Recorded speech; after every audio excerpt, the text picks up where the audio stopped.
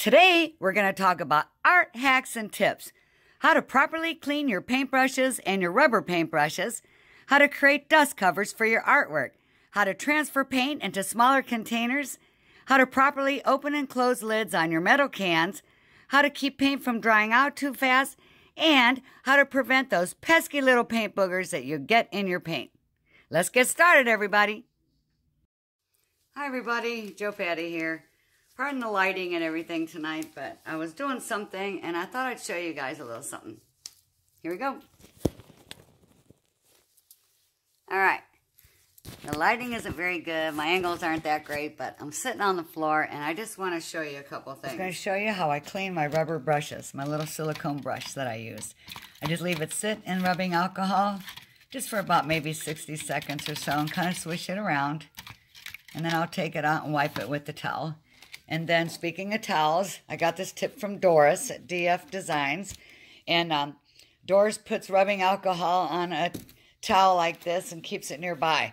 I love that idea. So you always have something to wipe your hands off on or get the resin off so you can pick up the heat gun or whatever and you don't get resin all over. So thank you, Doris. I love that idea. Your paintbrushes, how to clean them properly. When you take a paintbrush and you use your paintbrush, when you take it to go clean it and you rinse it out and you wash it or whatever, when you soak it, don't ever soak it up past that line right there, where the metal meets. If you soak your paintbrush up higher than that, you're just ruining the bond between the bristles and the end of the brush there, what holds it together. You don't want to soak your brush any higher than right about here. And another way to clean it is, before you soak it even, is you can scrape it with a toothbrush even to get all that extra paint off there. And then once you soak it, if you don't want to soak it or you clean it, whatever, when you're done, you take the ends like this and you go like this. That's how you get the bottom, all the water out of there, and it comes out from the top. You just twist your brush like that. A lot of people go like this. You can do that, but it gets all over the place. But the best way is to put it down in your sink and just go like that. And then I'll clean your brush. What I'm doing here is I'm going to get some paint, and I want to put some paint into my bottle. So I created this little thing. I put a water bottle, put the lid on it, and I cut the end like this. So I want to dip the bottle in there because I don't want paint dripping all over the place, and I don't have one of those poor things, and you know, I have a weak right wrist, so I just don't want to pick up the gallon and start pouring and all that. So I'm going to try to dip this in here and pour it in here so then I can put it in my bottle.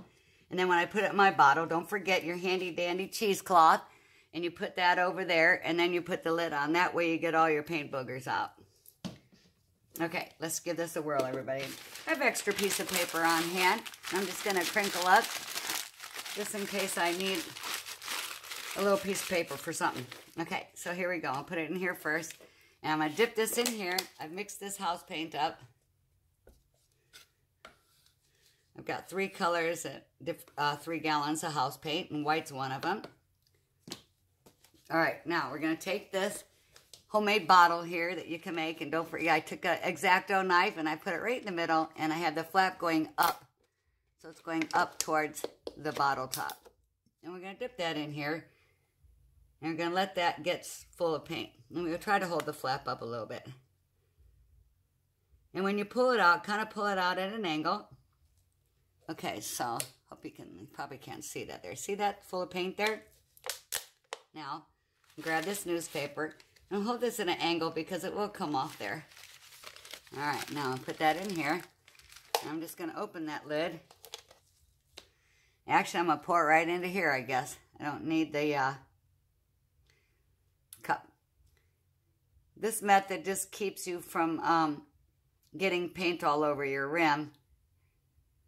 And you don't have to use a funnel or whatever. And you just throw this bottle away. See my flap, everybody? Look at that, look at that. Isn't that nice?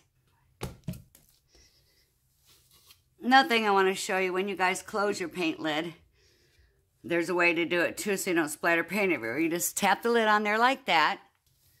You take a rag and you put it over there like that. You take your rubber mallet and you tap, tap, tap, tap, tap, tap, tap.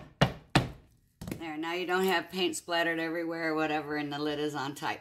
But the other thing I want to show you is how to take the lid off. A lot of people go like this. They take their screwdriver and they just pop like this. But the best way to do it is you take your screwdriver, you stick it in there, and you turn it like this. That gets it right to pop right off. Instead of just popping it like this, it's so much easier if you just twist it like that and it comes right off. You know, it's easier that way. Okay. Okay, then you put your paint in here. Now you got your paint in there. I don't want my paint to dry out because it starts drying out the moment it hits air. So I want to show you another little trick. Whenever you use paint, you're always going to do this. You're going to add a little bit of water to your paint. That's all there is to it. And then you're going to put your cheesecloth on. And you're going to put your lid on there. And twist that on there. And that's that. Shake it up. And cut that cheesecloth off on the sides and store it. Tip. Those little project boards you can get at Walmart. I got mine for 98 cents. They have the two folding up sides. This is laying on the floor, so I'm just kind of holding the camera here just to show you. They fold up like that. Well, I took one of mine and I put tape. Don't pay attention to that. That's just paint that I was using it for. I took some tape and I put it in the four corners like this and held it up like that.